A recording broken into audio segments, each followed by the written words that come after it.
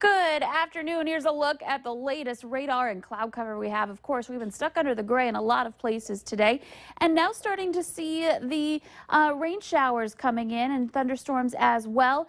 Those are mainly off to the south and east. So looking at rain more likely over toward Fergus Falls and Wahpeton Breckenridge. And then there's a secondary area of rain over toward Bismarck as well. And we're kind of in between those two main areas of rainfall and thunderstorms here this afternoon. So we're kind of lucking out here a little bit if you didn't want to see the rain. Of course, there's still chances for it, and we may end up getting some of that in the Fargo-Moorhead area because of what you see here. Fergus Falls getting the rain pushing in right now in southern Otter Tail County, back over into Wilkin and Wahpeton Breckenridge getting hit by a good dose of rain at the moment. And this whole line moving northward, so it may ride up right along I-29 and into the Fargo-Moorhead area here within the next half hour to an hour or so. So we might get a quick shot of that as that again presses northward. And then there's a little bit over toward Carrington as well on the eastern end of this, the next round of rain that's off to the west of us here. So this is that initial blast. It's kind of robbing us of that moisture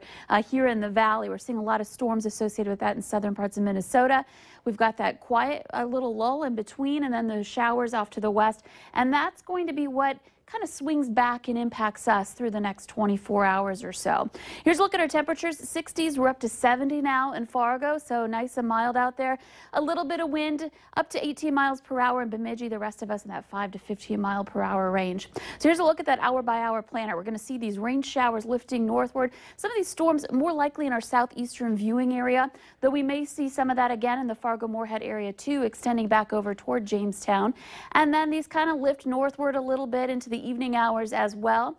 Temperatures in the 60s to some low 70s, and we kind of get on that dry pocket of this system too. So we're going to, in the southern valley I should say, in the northern valley, still chances for some rain showers late tonight. We do have a marginal risk for some severe weather in the far southern valley for today. So here's a look at our hour by hour planner for tomorrow. This is through tonight and into tomorrow morning. We're going to again be kind of quiet for a moment, and then that precip and moisture that's out to the west will eventually start working its way eastward. You can see where that low is. This is swirling around that. So eastern North Dakota in the morning hours, you'll likely be seeing the rain showers.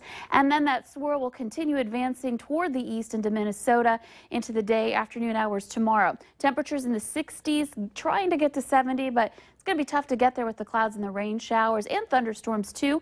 And some of these could produce some stronger thunderstorms where we're on the warmer side of this system. So something to keep in mind for your Friday as well. So things quieting down after that. But look at our rainfall potential. We're kind of in a lull in between two major areas of rain, though there are chances in some of those heavier storms to get maybe up to an inch of rain, in fact. Now, over the next couple of days, unsettled, but as we move into the weekend, we'll clear out, and by then, temperatures back into the 70s and sunshine. Sounds good. We'll look forward to that for sure.